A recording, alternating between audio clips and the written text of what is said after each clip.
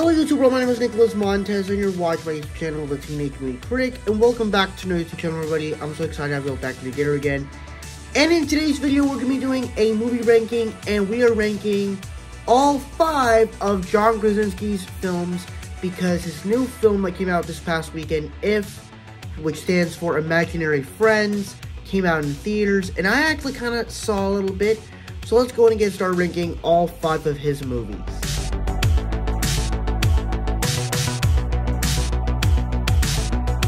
So now the Hollars, I don't even know what this movie was.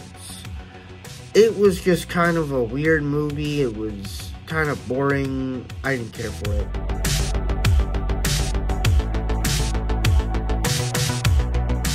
So this one was at least kind of better, where the interviews were kind of interesting, but other than that, nothing really particularly interesting of that.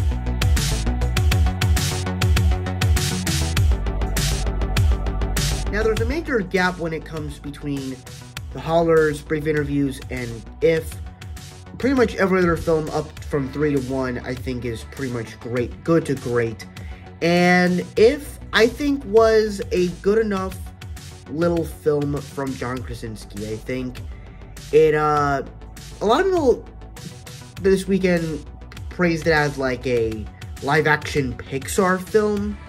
And you can kind of see some elements in there, and that it doesn't begin with big action.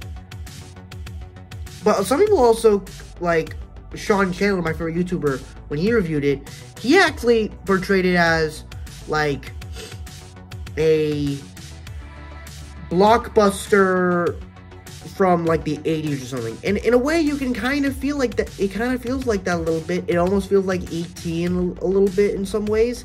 And it kind of works.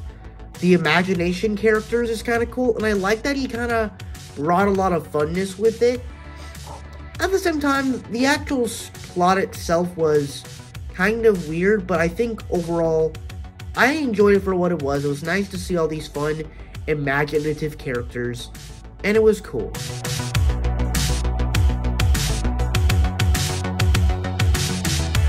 Now, obviously, everybody chooses the A Quiet Place films as the best John Krasinski movies, so most people say either one could be a number 1, but I'm going with number 2 as number 2 today.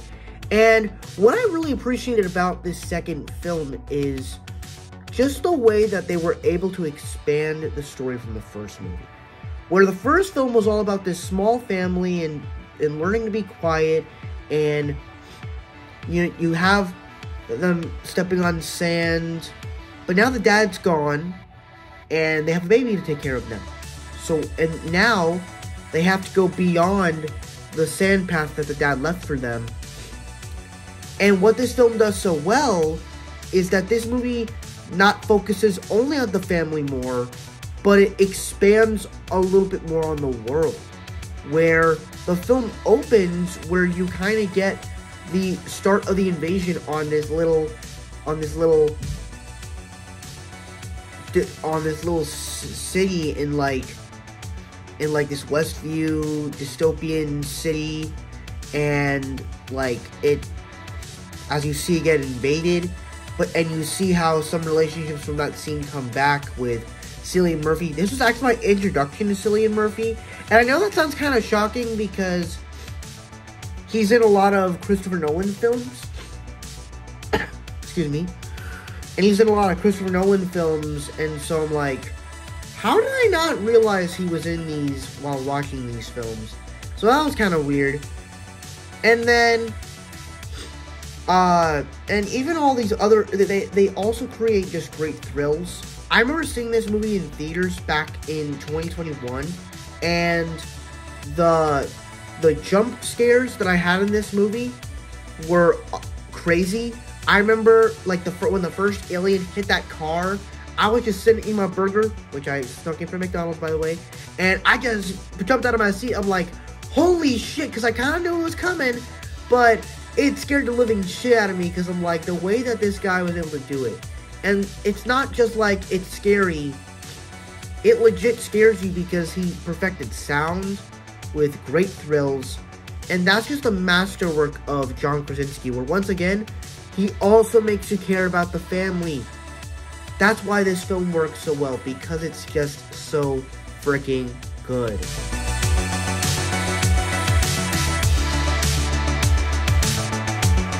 But in first place is, of course, the original A Quiet Place. Now, I forgot to mention my problems of why A Quiet Place 2 isn't number 1, and that's because I feel like there were some things that were just kind of weird in there. Like, why were these people hypnotized or whatever? Like, most people should just be dead. If anything, most people are just lucky to be surviving. We get in this movie, and John Krasinski surprised us with one of the best movies I've ever seen in my life. Easily top 100.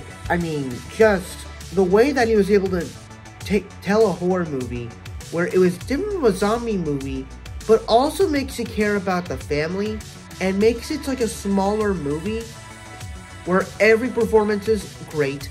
With John Krasinski and Emily Blunt, they're great. The deaf sister, the brother, they're great. And the opening sequence kind of establishes everything that goes on within the family, and every character kind of has an arc. Characters make sacrifices, and in a way, you still get all the great thrills that you want. And in some ways, most people could say that's part of the reason why they like the second one, because you get more of the great thrills. But I like the second one more. I like the first one more because of that family emotion, because of that story, and because of that the epicness of that ending, and the way it's gonna set up in the third film. So, yeah, this was just a great experience. John Krasinski, keep making more great movies. I have utter faith in you. And that's my ranking of all John Krasinski movies. Thank you guys so much for watching. I really hope you enjoyed. Don't forget to like, comment, and subscribe, and I'll see you guys in the next video. Bye-bye.